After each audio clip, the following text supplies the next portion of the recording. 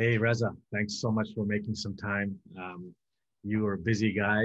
You're leading a rocket ship company, and so thank you so much for making some time. Hey Sumit, it's good to see you. Yeah. So yeah, it's good to see you too. We go back 10 years, so it's kind of surreal. We're what 20 kilometers away from each other right now. It's That's it's funny. incredible. Yeah, yeah. Yeah. It's awesome to be here. Looking forward to the conversation. It's gonna be fun. Yeah, for sure.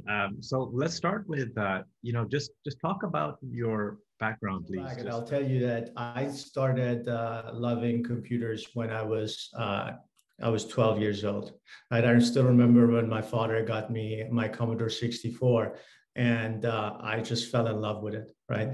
Not just falling in love with the gaming aspect, which was everybody likes the gaming part of thing, but like just fiddling around with BASIC and starting to write code. I realized quickly that I love to just play around with computers. I'll tell you a quick funny story. My uncle came to visit from Iran in Switzerland, where I had my Commodore 64. And my uncle was this big guy who everyone respected a lot. And he said, "Oh, you've got a computer?" I'm like, "Yeah." He's got said, "Okay, can it answer my questions?" Like, maybe. He said, "So what's the population of Switzerland?" And I couldn't explain to him that a Commodore 64 cannot just tell you. Of course, what he was looking for is Google, right? But Commodore 64 couldn't at the time tell you what the population of Switzerland is. So what I did was I wrote a quick basic program that said, "What's your question?" And then all it did, it just answered 6 million. So I knew what question it was going to ask. So it said, "What's your question?" And he typed, "What's the population of Switzerland?" And it said 6 million. And he was just the most impressed person I've seen. That's amazing. So you have a very early history in computers as a kid. Um, and it was funny. Your uncle was looking for Siri and Google combined. That's Yeah, right. Yeah.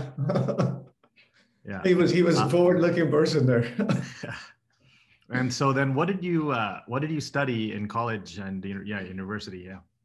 Yeah. So from there, some folks, it's hard for them to know what they want to study when they go to university. For me, it was again pretty clear, right? Computer science was the path. So I did my computer science degree, which I really enjoyed in UBC right here, right beside us.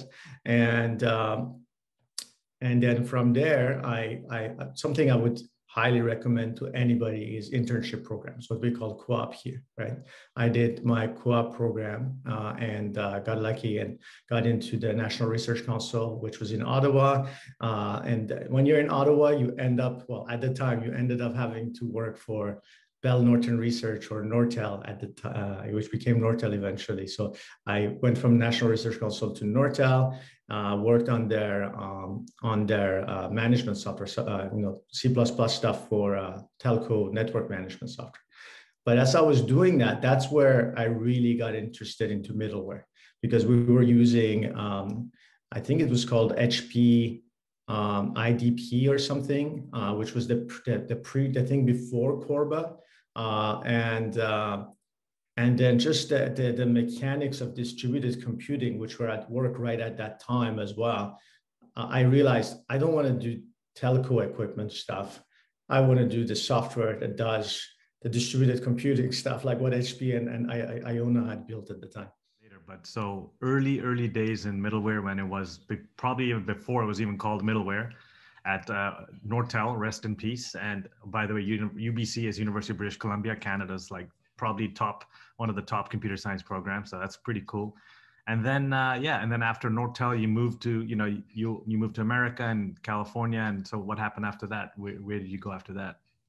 Yeah, so I managed to get myself into BEA Systems, which I think Oh, is the company that invented the term middleware, but I'm not certain on that.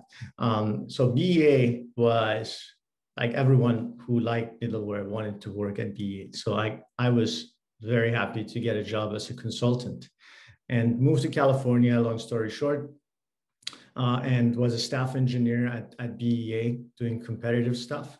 And that's where I really got interested in product management and managed to get into product management at BEA right before the Oracle acquisition.